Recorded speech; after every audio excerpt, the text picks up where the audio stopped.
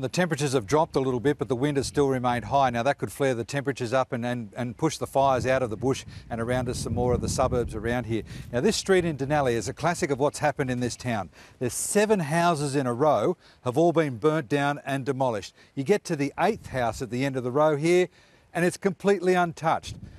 The paint isn't even bubbled, none of the plastics there have melted. It was very selective about how the fire raced through here. A lot of the people that stayed actually said that the fire was so intense when it swept through that it was like being at an international airport and standing behind the jets. The roar was so intense. Gas bottles were flaring all over the place. In fact, water tanks were actually bubbling and turning to steam. People here, we're right next to the water. If you have a look here, we're on the ocean.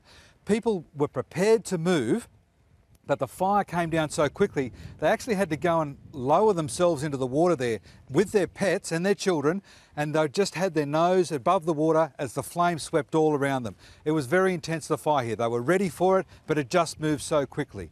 Now, as another example of how intense this fire was, these bottles had actually been left out on the side curb for collection for recycling. They weren't even in the fire, but the radiant heat has melted them and completely buckled and destroyed them. Some of the others have all been fused together. The intense heat was amazing here.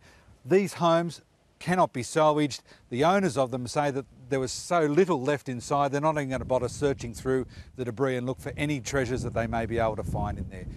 This inquiry is going to continue on for a while now. They now have some specialist urban search and rescue people out there going from home to home looking to see in case anybody didn't make it out.